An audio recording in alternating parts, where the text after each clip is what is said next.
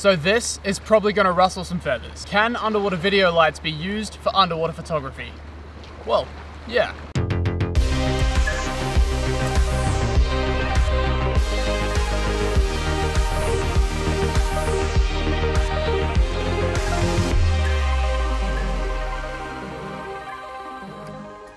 My name's Tom Park, and I'm an underwater and adventure filmmaker and photographer specializing in destination marketing content around the ocean. And like many of you, I take a lot of underwater photo and video, more often than not on the same dive. Now, I've been shooting underwater content for the best part of the last 8 years, and there is nothing I hate more than the gear struggle. I own a range of both strobes and video lights.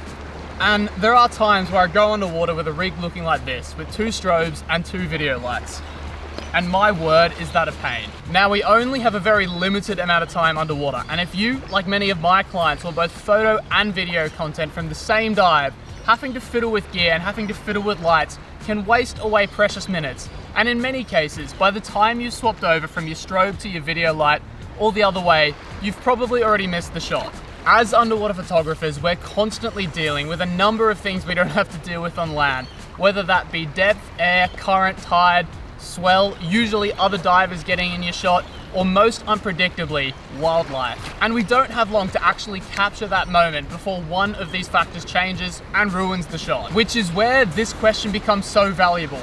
Can we use the same light source to capture both photo and video content underwater?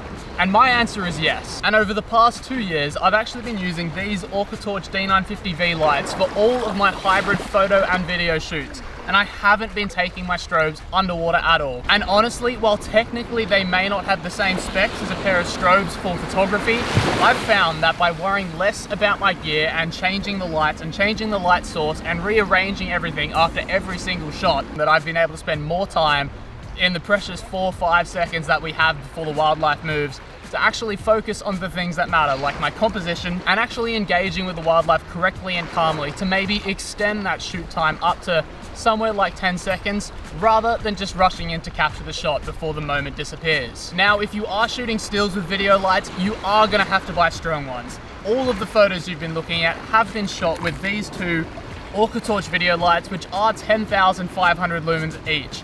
And as you can see, they are bright enough to produce great results. Now, you may have noticed that I'm doing a lot of close focus wide angle shots, which means I'm using super wide angle lenses and getting super close to my subject. And with these type of shots, I'm usually only using my strobes when I use them on about half power anyways. So using video lights in these scenarios, I don't actually notice too much of a difference. Now, the way you go about exposing for your shots with strobes or video lights is exactly the same. You're using your camera to expose for the background and the blue water, and your foreground lights, or your strobes or video lights, are used to expose and bring life to your foreground. Technically, strobes do produce a brighter result, but if you are having to alternate between photo and video lights for your different shots, you are having to sacrifice something else, whether that be your composition, correctly approaching the shot, your time underwater, or even accurate positioning of your lights on a rig, something like this, then in my opinion, it's honestly just not worth it. For me, where filmmaking is my primary business, these OrcaTorch lights do an incredible job of allowing me to get the best of both worlds without having to sacrifice any of the things we've spoken about and having to worry about carrying around a rig like this. As I said at the start, this has probably rustled some feathers, but I own a heap of strobes, and in most of my hybrid shoots over the last 2 years, I've actually stopped using them and opted for these 2 OrcaTorch lights instead. And my results have been far better. If you're after some camera or lighting advice, drop a comment below and I'll do my best to help you out. See you next time.